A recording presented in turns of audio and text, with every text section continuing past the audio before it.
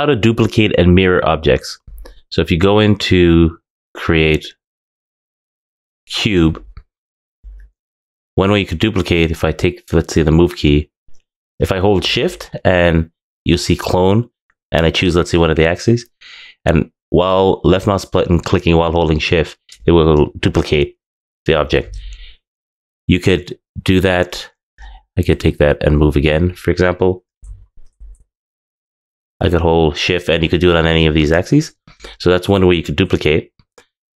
If another way you could do it, if you go to edit, there's the regular duplicate, Control D. Then you'll see it will duplicate it in spot. And duplicate again, you see that'll keep duplicating it. The difference, if you notice, if you select on here, the procedural that creates the cube is no longer there, as opposed no longer here as well. Whereas as this one, you'll see the polycube input, where you could change the width and height.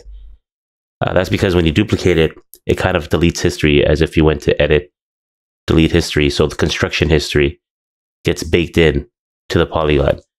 Or the other way you might have done it is go to edit, delete history, and the whole construction history would have gone away. So when you duplicate, you lose that. So there's another way you could duplicate special. If you select this, go to edit, duplicate special, it's Control Shift D. And if you go to the option box here, I'll reset it. You have options here. You could say duplicate input graph. And if you turn that on and say duplicate special, let's say apply it. And now you've duplicated the object, but you'll keep, well, you have a history. If you notice, this one's called polycube 1. If I click on that, I'll have that option. If I select this one's called polycube 2. This one basically, it also duplicated the construction history and created another node to keep that, to preserve the construction history, but it's its own network and they're individual. So if I delete this and go back to, we'll edit, duplicate special, the options, which I already have it open here. I'll reset it.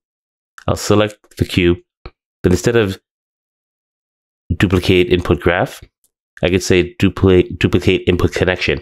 So what this will do, it will duplicate the object, but the construction history, the polycube 1, it won't duplicate that upstream of that network. It will keep that and just connect it to the new duplicate. So that's when you say duplicate input graph, the difference is it'll copy everything up the stream of the network. And this one, it won't copy everything up to the stream of the network. It will just connect it. So if I say apply, I'll create another polycube or pcube here. And you see that the construction history is still there, but it's also polycube 1 because it shares the same construction history, the same node. So if I move that up and I select this one and I move it, it's the same node plugged into both of these. So whether I choose the polycube 2 or the polycube 1 or pcube 1 or pcube 2, it's using the same history connected to both. So I'll delete these two. I'll just show you another way you can kind of mirror. If you go to, say, create, we'll just choose a sphere this time. If I go over here, actually, I'll make a cube. If I choose a cube, I'll go into component mode, choose vertices, select this, and let's say move that up. And I can actually select all the points and move it so it's deformed. So if I want to create, see when I move the points and I go back to object mode, the center of the object stays where it is. If I want to duplicate this, I could just do let's say the regular duplicate. So I have these two objects, but they're in the same spot.